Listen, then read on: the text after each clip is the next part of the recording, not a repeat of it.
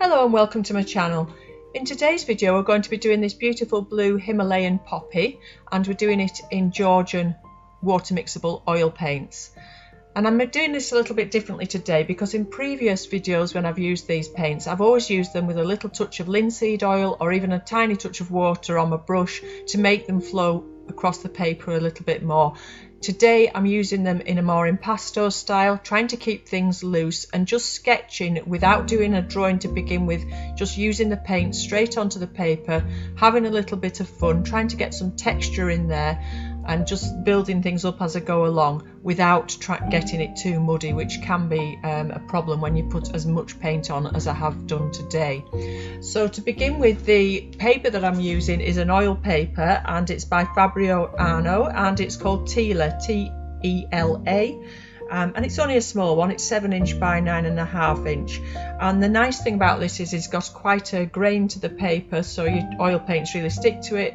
But you will see, because I'm using them in pasto and I'm not adding anything to them, when I start putting on the colour I've really got to work the brush to get that paint into that paper. But it is a really nice good paper to work with. It's gummed all the way around, so once you finish your picture you can just lift it off, and really good to work on, being gummed all the way around. You don't have to worry about taping it to a board or anything like that. So it's a nice paper, just enough texture really and not too much, and it's 140 pounds in weight. So the colours that I'm using, I've got cadmium yellow, sorry I'm telling you a lie there, I've got lemon yellow, cadmium red, titanium white, cerulean blue, French ultramarine blue, and then at the end I do add some of the burnt umber just to get a little bit darker, just to pick up some of the highlights of the flower. The brush I'm using is a Royal Taklon brush, and you'll notice that it's a flat brush. The great thing about this is using a flat brush you can get plenty of colour on. You can load the brush and use it as a flat brush to apply plenty of colour, but then you can also use it on its end and get a nice bit of definition and some line as well. And you'll see I get quite a lot of paint on the brush at the end and just put some little white highlights on, getting quite a bit of texture in there actually and leaving it quite impasto.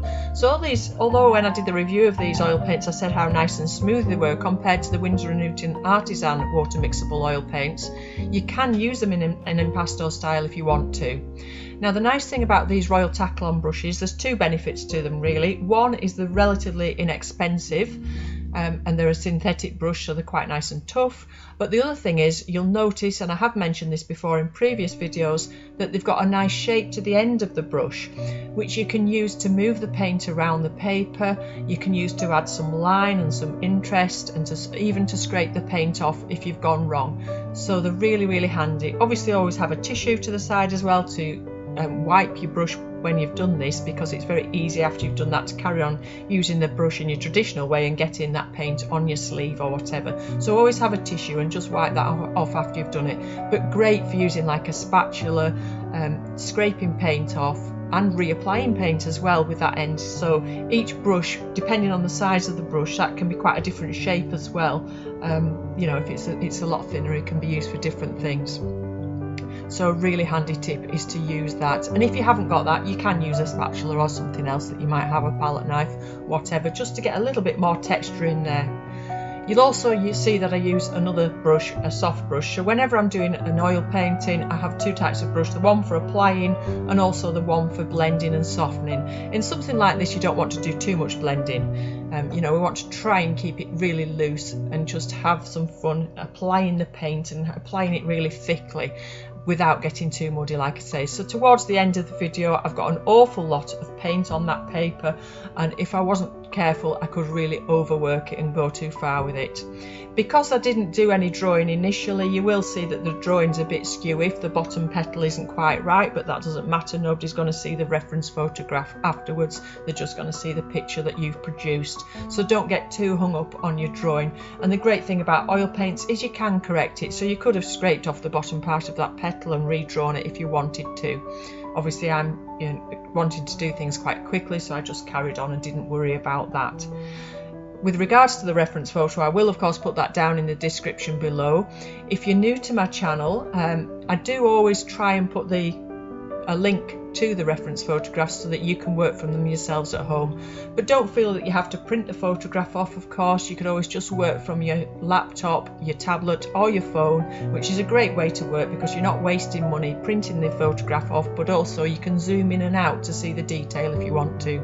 But try and avoid with something like this getting too much detail, and try not to think of it as creating a finished painting that has to be absolutely perfect. Think about it as an exercise where you're freeing yourself up and relaxing and trying to get a looser painting than you perhaps might normally do by not worrying too much. And again, another good way to keep your painting loose, if that's what you want to do, I know a lot of people do ask about getting your paintings more loose, is to use a bigger brush. Don't start using really teeny tiny brushes when you're doing something like this. Try and keep your colours separate. You'll notice I didn't mix much together on the actual palette other than those dark colours and the orange for the centre. I tended to mix them more on the paper, and I kept those quite true blue colours really of the cerulean and the ultramarine. I don't actually have a cobalt in this range, but I perhaps should get one.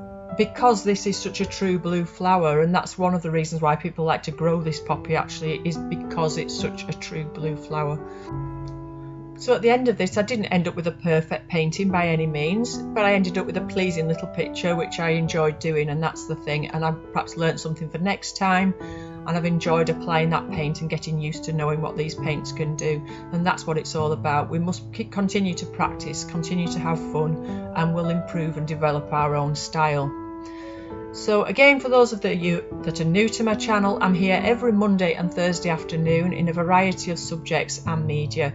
I've been doing quite a lot of watercolour recently, as I know a lot of you like using watercolour, especially with ink drawing as well.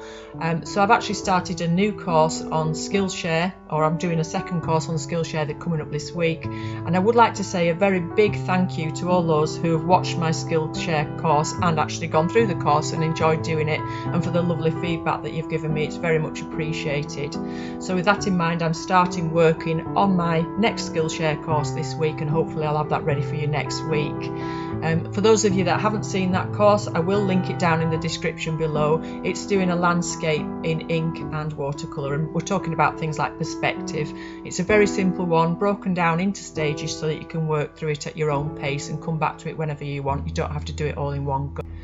I've also put a page on my website with the links to my online courses where I'll be putting all the new ones up over time. So if you did want to see those, my website is callilawson.co.uk, and of course that is listed down in the description below as well if you want to go over to my website.